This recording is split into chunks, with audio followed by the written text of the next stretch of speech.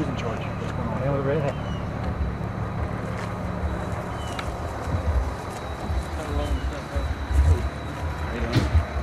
I'm Rob. This is Spally. Nice to meet you. Yeah. Y'all's dispatcher called us, wanted us to come on out. Right. The coroner said that they don't want to tell the parents yet, but both children are dead in the fire. All right, you got 2 children that are 7 now.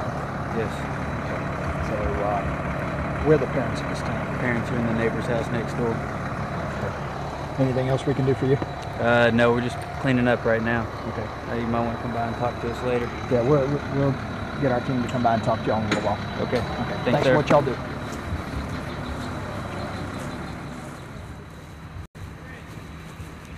Hey, Chaplain. Hey, bud. This is the mom and dad. Oh, my goodness. Hey. Okay. We're the chaplains. I'm Chaplain Rob, and this is Chaplain Spally. And y'all are mom and dad? Where are our children? Okay. They were in their bedrooms. I tried to get them down the hallway, but the smoke was too thick in the fire. Yeah. I'm sure they made it out the window. Well, we got the fire department, and we got police and rescue folks over there, and they're working as hard as they can. Have you seen them? I mean, we want to come over. I just wanted to see We want to if come they over and made get it with you out. guys. We want to come over and get with you all. Okay? So we just want to come over and But they're okay. You've seen them. I have not seen them. We're not going to keep information from you all. As soon as we get anything. Excuse me. I tried to get to the backyard, you know, but the firemen wouldn't let me. What happened here? The newspaper. Please. We need them out of here.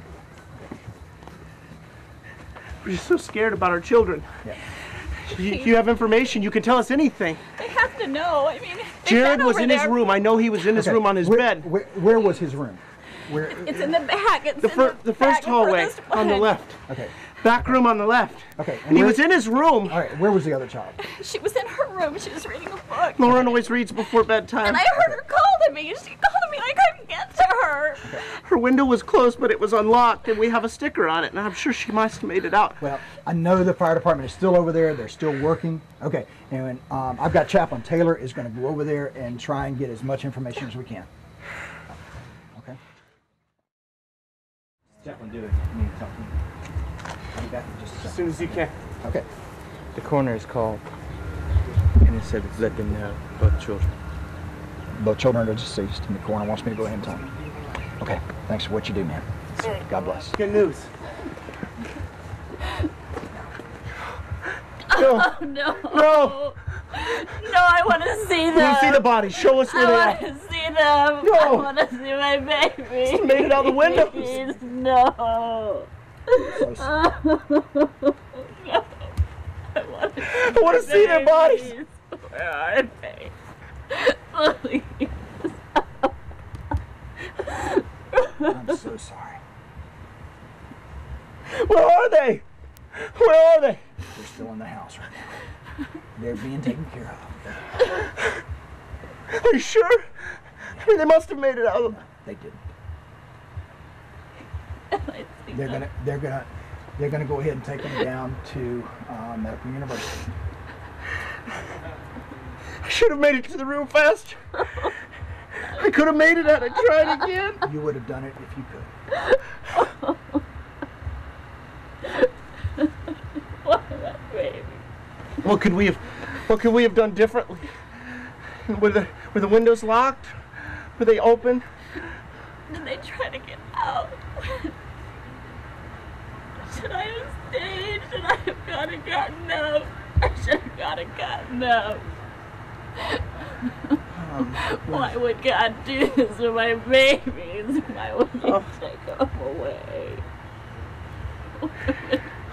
If only I'd have checked on them before bedtime. I was just watching the television downstairs.